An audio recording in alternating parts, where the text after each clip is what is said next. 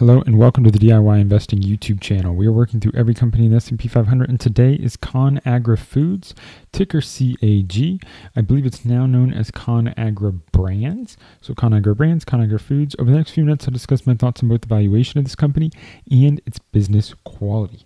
First up, this company has a market cap of $16 billion, enterprise value of $24 billion. So you see about an $8 billion of debt on this business, which is providing some incremental leverage so that you can have a higher return on equity than your return on invested capital. Operating in the food products industry, they provide consumer packaged goods, food in North America, 4 segments: grocery and snacks, refrigerated, frozen, international, and food service. So shelf-stable food products, refrigeration through various retail channels. Have an international segment. It looks like food services, customized food products, including meals, entrees, sauces for restaurants and other food services. Has the brands Bird's Eye, Duncan Hines, Healthy Choice, Marie Callender's, Ready Whip, Slim Jim, Boom Chicka Pop, Duke's, Earth Balance, Gardein, and Frontera brands. Again, branded food products tend to be a fairly good industry, fairly stable, fairly defensive. And that's supported again by the beta of 0.60. That's fairly low for an S&P 500 company. S&P 500 company average is 1. And so 0.60 means it's relatively less volatile than the S&P 500. Tends to mean it's a relatively higher quality company. Not always, but it's one factor to consider. Next, return on invested capital. Now, what I don't like here is I see 2 years of losses in the last 20 years. That means you have 18 years of profits, 2 years of losses. Now, my threshold for what I'd like to see in a quality company is 19 or 20 years of profits, and this is one short. So instead of only having 0 or 1 year of loss, they have 2 years of losses. So instead of being a high quality company, it's tending towards being an average based upon what I'm seeing so far. The other thing I like to see is I want to see this return on invested capital number above 10%. And you can see that for most of the last 2 decades, it's been below 10%. We can see that there are 1, 2, 3, 4 years that it's been above 10% and only barely 10, 11, 10, and 10. So only barely above 10% when it does hit above 10%, and the 10-year median return is a 5% return. That's quite low for me. It's not something that's going to keep me super interested and excited. I really want higher numbers for companies that I'm investing in. So again, another sign that it's a relatively average company. In order to have that 10 to 20% return on invested capital, you need to be relatively high quality, and they're just not hitting it right now. With that said, they're clearly leveraging debt well because they're using return on invested capital. They're turning a 5% return on invested capital into an 11% return on equity. Now, I like to see a return on equity of 15% plus. You only get to 11.5% here. So for me, that's, again, not very interesting. Everything here in the median returns is telling me this is an average company. Return on invested capital, average company. Despite operating in a good business, high quality industry, they're clearly not executing to what I would like to see.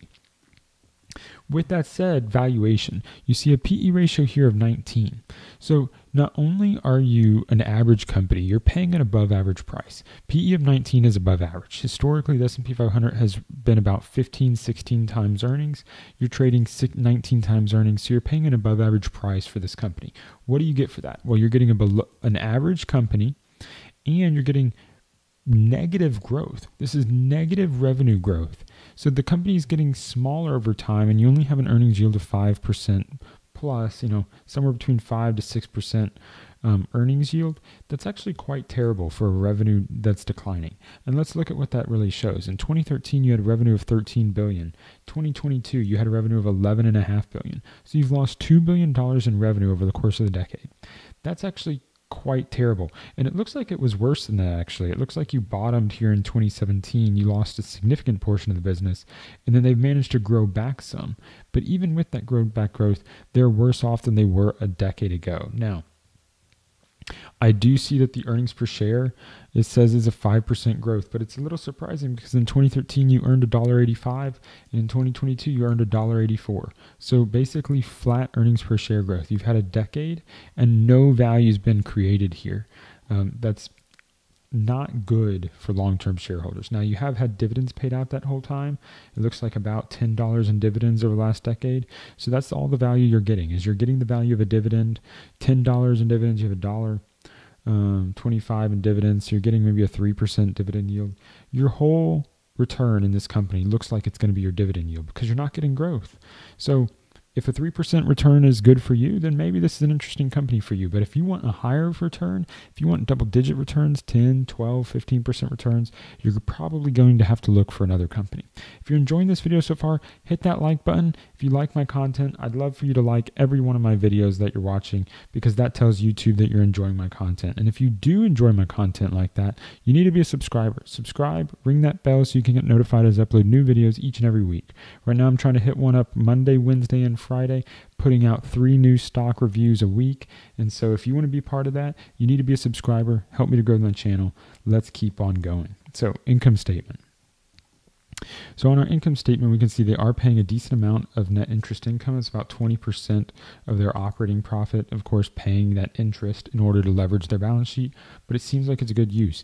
Now, what I do like to see here is, so they've had a decline in gross profit, but what they've managed to do is they've taken more of their SG&A out than their gross profit. So they've actually managed to grow their operating profit. That's impressive. That's a really impressive way of managing the business.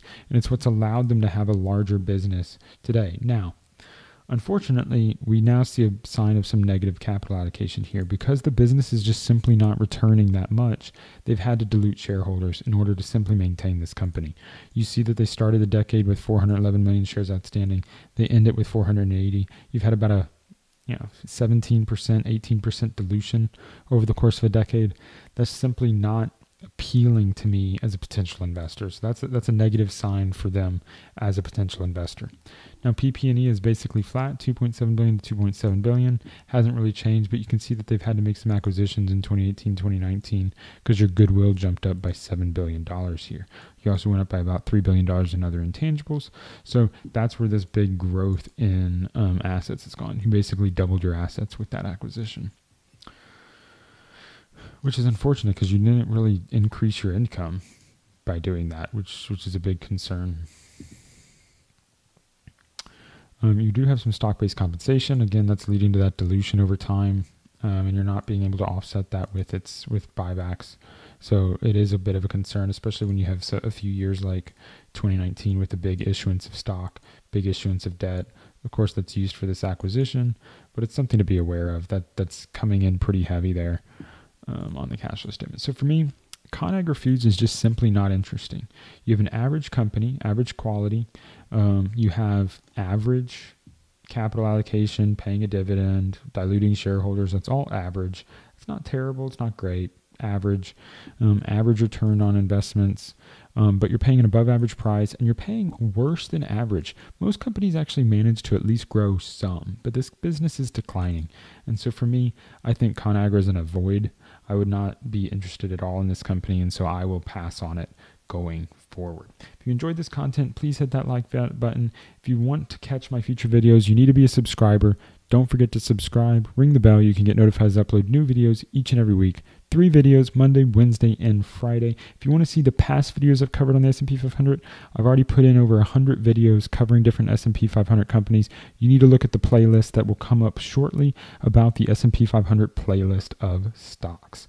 So if you enjoy this tool that I'm using to do the analysis, it is at quickfs.net. You can subscribe straight from the recommendation link that I have in the show notes. It's quickfs.net/Trey something, and that is my affiliate link to let them know that I was the one that recommended it to you. You can sign up for free, or you can sign up for a paid plan. They have both, and I would just really appreciate if you use my link. That's a good way to support the show if you're enjoying the content I'm producing here on YouTube.